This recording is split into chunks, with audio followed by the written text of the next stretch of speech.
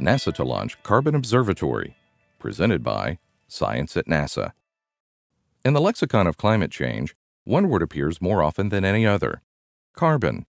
Carbon credits, carbon emissions, carbon sequestration. These terms are on everyone's lips. The reason is carbon dioxide.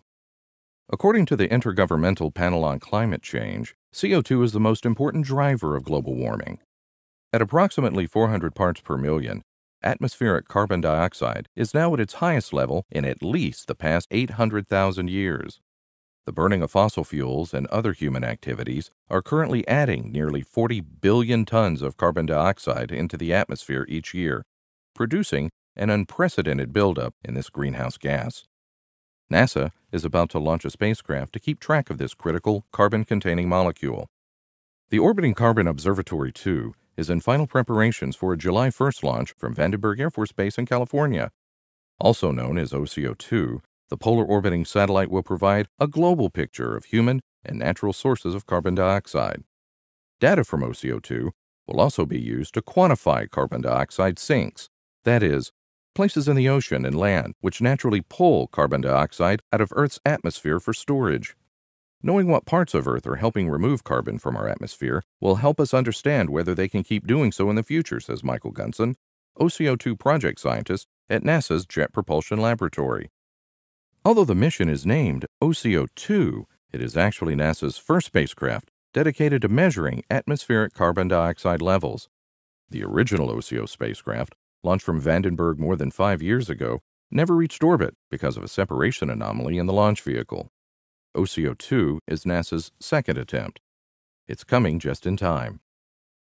Greenhouse gases like CO2 trap the sun's heat within Earth's atmosphere.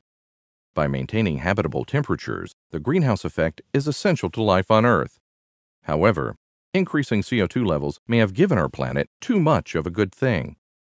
Most scientists agree that increased carbon dioxide from human activities, particularly fossil fuel burning and deforestation, has thrown Earth's natural carbon cycle off balance.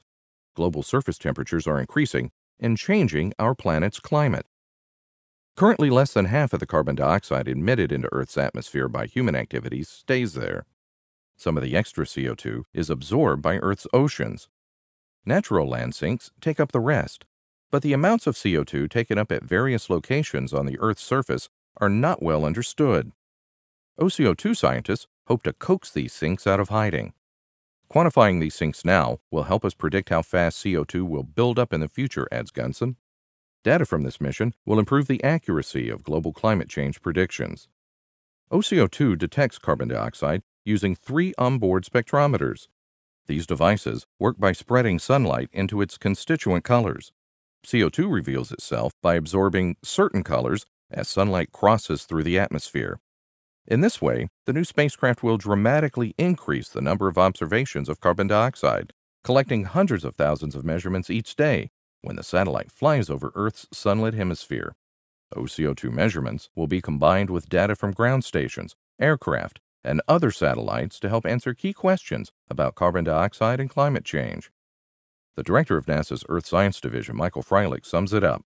With the OCO2 mission, NASA will be making an important new contribution to the scientific challenge of better understanding our Earth and its future. For more news about carbon, on Earth and other worlds, stay tuned to science.nasa.gov.